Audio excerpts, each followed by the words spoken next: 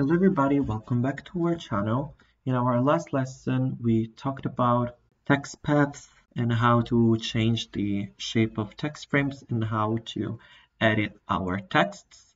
But in today's lesson, we're going to talk about characters, paragraphs, and how to manage them. So let's create a text frame right here. Let's fill it with a couple paragraphs from our language. English, and let's have it at 3 paragraphs right here. Okay, now let's begin them. And let's see our first feature. So let's select all by clicking on Ctrl A. Okay, and then let's click right here on font size. You can change it by clicking on these arrows, so you can have it bigger or smaller, but you can also just use your keyboard with your arrows, so up for bigger and down for smaller. Let's have it at 20. Okay, and then if you select all with Ctrl A, you can also change up the font. So right here, right now we have Arial, rounded, empty, bold, but you can also have it in Broadway, and you can also have it, for example, in Century Gothic, like this. Now, if you want to use another font that is not in this list, you can go to a website to download one. For example, you can go to Google Fonts. Google Fonts is a free website like this one, and in this page you can search fonts if you remember their names, but if you don't know their names and just want to download a random font, you can see that they have their name and then they have an example right under them, so you can see what you are dealing with. For example, let's download something like Pity Sense Narrow right here. Okay, let's go on download family. Now it is downloaded as a zip file, so let's open it right here and then go up Pity Sense Narrow. You have both bold and regular. Let's download regular. So it will open this window and you can print it or install it. Let's click on install it right here. Okay, so now we're going to open up Scribus once again to search for Pity Sense Narrow. Okay, so let's go back here and let's look for Pity Sense Narrow right here. So you can select all of this and then look for Pity Sense Narrow right here. And as you can see, we just used a font that we just downloaded and installed on our computer. Another thing that you can modify is the line spacing. So as of now it is fixed, but you can change it by using these arrows or the arrows on your keyboard. So you can have it smaller or bigger. So embiggen the space between the lines. Then you can also have an automatic line spacing like this one. So one that is suggested by the computer, or you can go on align to baseline grid. This of course has more sense once you make the baseline grid visible, so you show it. As you can see, this baseline grid is made up of these horizontal lines, and by having the text aligned to the baseline grid as a line spacing mode, you can see that every single line is on one line of the baseline grid. Then let's see some color and effects. So let's click here. We are in the text properties window, which you can add here from Windows and then content properties right here. So let's see, for example, this first button is underlined text. So if you select all the text above, you can then have it all underlined like this. But you can also have only the single words aligned. So you have all the words aligned, but not the space in between them. And then let's look, for example, at another feature. So let's type something like hello 4. Then let's select the 4 right here. With this button, you can have it as a subscript. So you can have it down there, or you can have it as a superscript, so up there. Then you can also have a selected line all in caps. so all caps. Or you can have it in small caps. So by small caps, we intend all caps, but the one characters that were already caps are going to be bigger caps than the other one that are just turned into caps. As you can see here, Munich was and Vienna were both caps before, but once you select on small caps, you have all caps, so these ones that already were caps are going to be bigger caps than the new ones. Then you can strike out everything, so you have it crossed right here, and then, for example, you can go here and you can change the color of this number. So go here and select another color, for example, magenta. And then if you click on this button, you'll create an outline. So if you zoom in on this one, you'll see that this number has the black outline on it. But if you delete the outline, you'll see that normally they do not have a visible outline. And you can also have it with a shadow. So let's click on it and you have a shadow behind your text. You can manage both these features by pressing on the button. So for example, you can modify the width of the line. So right here, as you can see, we have this black line that we just embiggen, and previously it was like this. And you can also change the shadow by pressing on it, so you can change the X offset and the Y offset, so its position. For example, you can have it in the bottom right corner instead of the previous position. Then you can also highlight something by going on this, so the background color of the selected text. You can have it blue, for example, like this.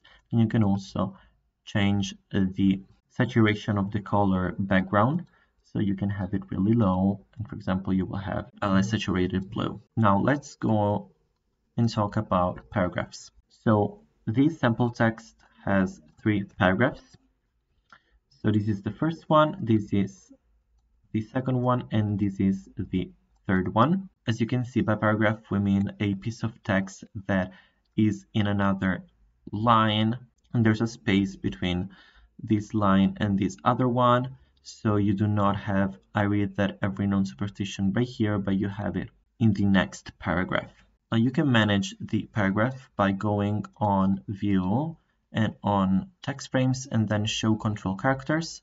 So this character right here, this piece, shows you the presence of paragraphs. So this is one paragraph, this is another paragraph, this is a third paragraph. So we have 3. Now let's have a space between all these paragraphs so that they are more easily distinguished right here. And we can go on the paragraph effects and we can go and change, for example, the first line offset. So by first line offset, we mean the space between this first line and the red top line of the text grid. So let's select all and we can go to font ascent. So you have a closer first line to the top red line. You can also have maximum ascent. So this is the closest that you can get to the red line. You can also have a line spacing. So you will recreate the distance between the lines in between the first line and the top line of the text frame. And you can also have the baseline grid, as we previously saw with the align to baseline grid line spacing mode. Then you can also go and change the columns in the text frame. So for example, you can have multiple columns, you can fix the gap, you can fix the distance from the top of the frame, from the bottom of the frame, from the left of the frame, from the right of the frame. Then you can also have paragraph effects. So for example, let's select this paragraph. As of now, you have no paragraph effect active. You can activate drop caps. So as you can see, you have the first character, for example, this 3 that is bigger than the others. You can choose how big you want it. So it can be 2 lines big or 3 lines big or 4 lines big. Then you can also modify the parameters on the rest of the paragraph. So So you can have an auto indent like this. So there's an indent that starts from the number, so you don't have any lines under the number. Or you can create your own offset like this or like that. So creating your distance from the drop caps. Then you can also have a bulleted list like this. So this is your first point on your bulleted list. You can also choose other symbols to create this bulleted list. You have a whole table and you can take all sorts of symbols to do your list, for example this. And also you can create your own indent like we saw earlier with the drop caps, and then you can also create a numbered list.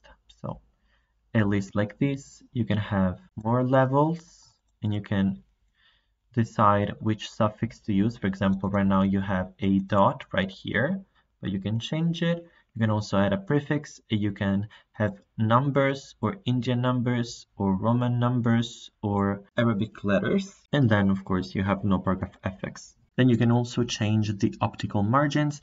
So you can have none or you can have some of both sides. So for example, if we have a text aligned and justified right here, you can have it on both sides. So you can see that this change, you can have it on the left one only, so you will have more space right here, or on the right one only, so no more space here, but only on this side. And you can also reset it as such.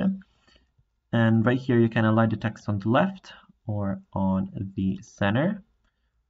You can have it on the right and you can have it justified right here, or you can have it first justified. So the justified will have the last line that will last throughout the whole line and then ending on the opposite side of the text frame right here. So you will see that the spacing between the words is going to be more. Then you can also change the hyphenation as we saw in other videos. You can also go on advanced settings. You can change the offset to baseline characters. So for example, let's select this one word right here and then go and change the offset. So once you go and grow, you will see that this word is going to be higher than the other words in the line as such. And you can also change the scaling width of the characters. You can have them larger like this or thinner. You can have them taller like this. You can also have them shorter. And then you can also change the manual tracking, so the distance between the characters. Then you can change the word tracking, so you can manage the minimal width of space between words. So you can have it smaller, and then you can also manage the glyph extension. So the extension of each glyph in the line, so you can have it smaller or you can have it bigger. So you'll see that the space between the single glyph and the line at the end of the text frame is going to change. And you also have path text properties, which we saw in our previous video, and the font features, which we just saw. So let's revise what we learned today. We learned about fonts and font sizes and line spacing. We talked about aligning the text. We talked about colors and effects. We learned about the first line offset and then columns and text distances. We talked about optical margins, advanced settings like word tracking or the offset to the baseline of characters, or the scaling width of characters or the scaling height of characters. And then we learned how to download and install a font to use it right here on Scribus for our text frame. That's all for today, you guys. Remember to like this video if you enjoyed it, and remember to subscribe to our channel if you want to stay updated on our next video on this video course about Scribus.